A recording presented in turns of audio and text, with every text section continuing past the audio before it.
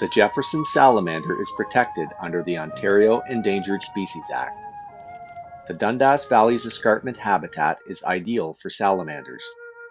You can distinguish a Jefferson salamander by its unique gray color. On a rainy spring evening, you can observe them as they migrate from their underground winter homes to unpolluted vernal ponds for breeding. Here, they lay their eggs attached to underground vegetation.